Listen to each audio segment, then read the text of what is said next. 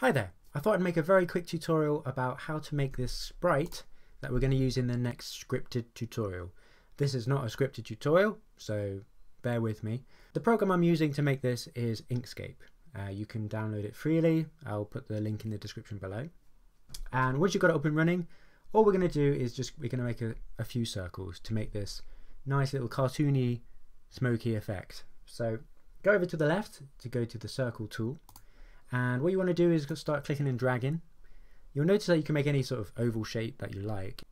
If you want a regular circle, you can press Control while you click and drag, and it sort of snaps to a nice regular circle there.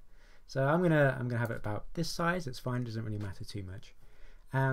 Perfect. So what we've got here is this shaded area here. We want this light area at the top. Whoopsies.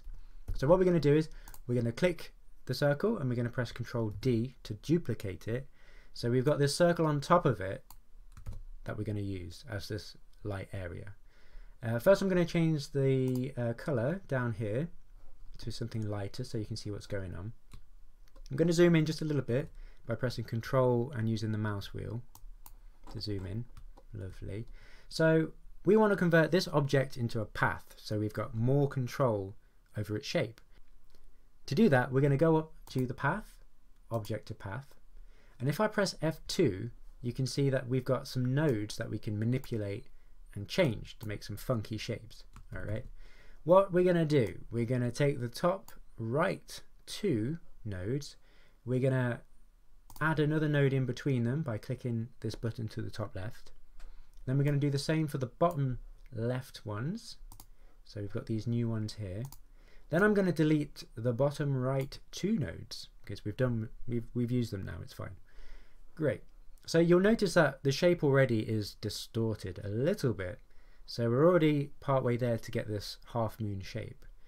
What you can do, you can click and drag the edge of the shape and you can just sort of just like push it towards however you want.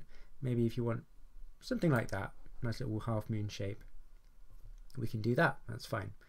I'm going to press F1 just to go into the movement mode, and then I'm going to click and drag both of these shapes and press Control G to put them in a group.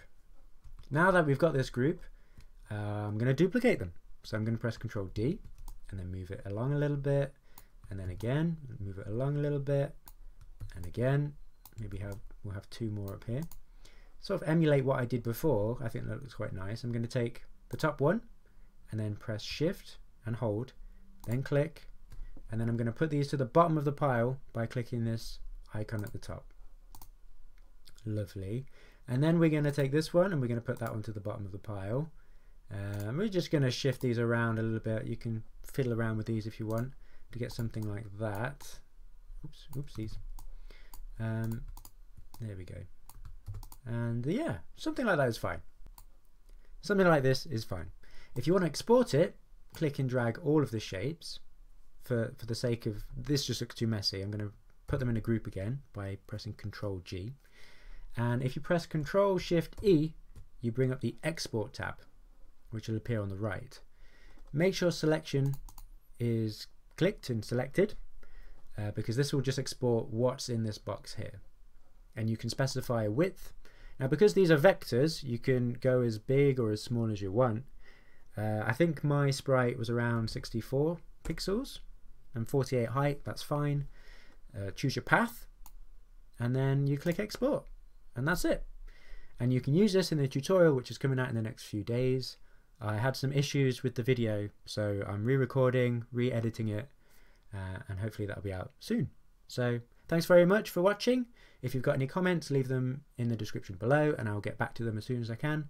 Feel free to like the video or dislike the video, and I'll see you next time. Cheers!